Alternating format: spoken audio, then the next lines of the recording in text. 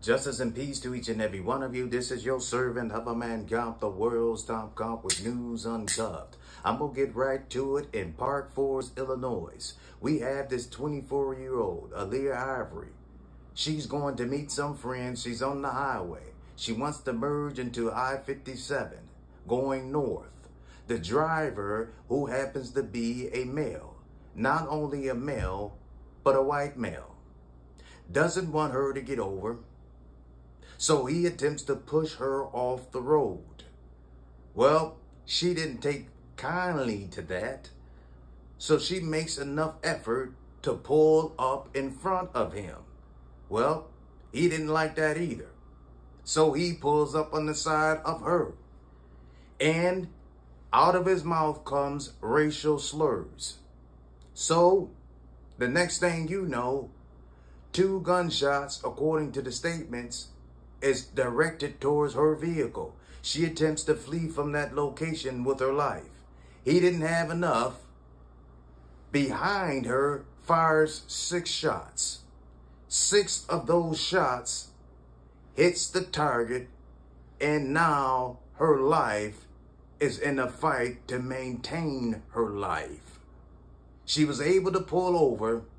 Police gets to the scene. Gunshots are all in back of that vehicle, as you can see, to the vehicle, which is hers. Do you know that Ivory did not shoot at this man in his vehicle? Do you also know that I pretty much know, and you don't even have to tell me, that after the shots was fired towards her, she didn't pull out her weapon because she is concealed and the racial terrorist has a concealed handgun license. So she didn't fire off any shots, but he fired off shots, and all 6 shots attempted to kill her. She is surviving, and as you see her now, she is fighting with every breath of her body and every move that she makes to regain her own self of strength to survive the 6 shots that racial terrorist did to her. The police puts him in handcuffs. He stays at the scene. His statement is he was in fear of his life. While being in fear of his life, you have to wonder what made him fear for his life. Evidence shows all of the action and all of the time that from point A and from point B, from the encounter on the road, point B, from the racial verbal language encounter to point C, goes to him shooting inside her vehicle. And now it is stated and it is known that her weapon was on safety, in his own safety, and she never fired a shot. And this racial terrorist is released and goes home after attempted murder on this woman who fired no shots. And by the way, keep in mind that this concealed racial terrorist targeted her from behind her vehicle. Where is the fear of his life? The fear came when she was still alive and he didn't finish the job by shooting 6 times at this woman. So now we're dealing with attempted murder and we're dealing with a hate crime. It's pretty obvious. It's simple. This lady, did she draw her weapon? No. This lady, did she fire her weapon? No. This lady, did she have her hand on her weapon? I would say she did not even have time.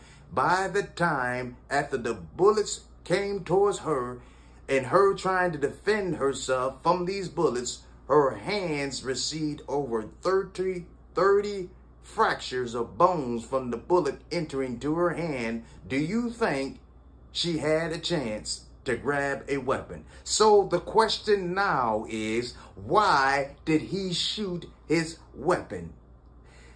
He shot his weapon because of hate. He shot his weapon because he saw a black woman. He shot his weapon because he saw a woman who was vulnerable and had no one to turn to on that road but to look at the bullets going towards her from behind her.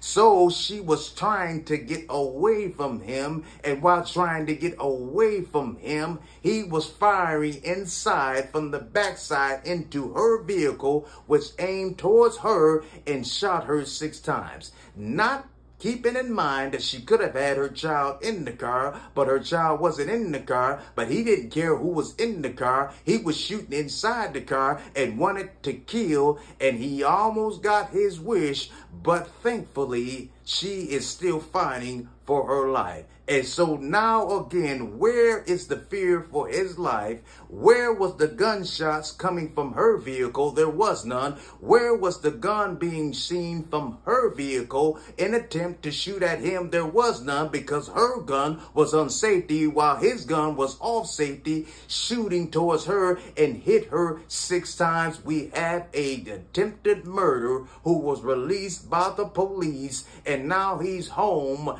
drinking on pina colada or whatever it is of his choice of drink, feeling good about himself, but not too good because he didn't accomplish his mission. And I pray to God, and I speak life into that lady, that she will be able to overcome what has approached her.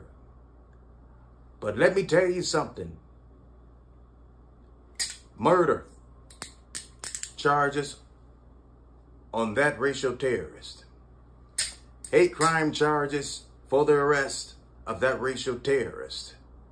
Lessons to be learned.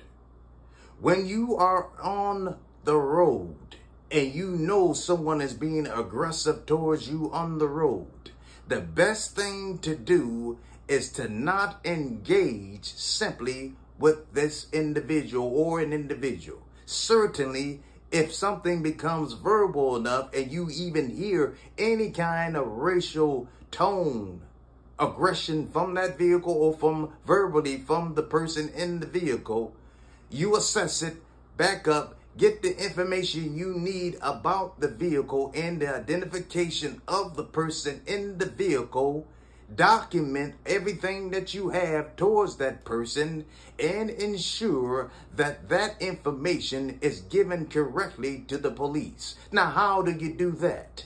CPIIA, Citizens and Police Immediate Interactive Assistance, available 24/7 to assist every individual as this woman prior to, during, and after any problem, dangerous encounter, any threat. We will help you document detail by detail necessary to ensure that racial terrorists and criminals like him will not walk away and not behind bars. The only thing that he got was a temporary handcuff and he was released.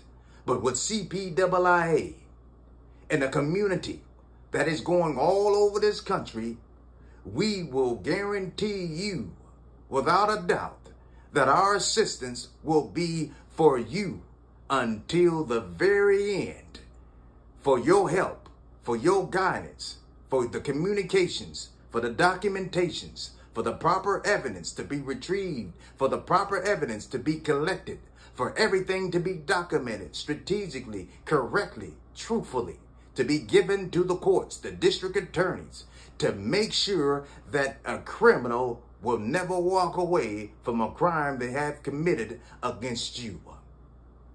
Over out.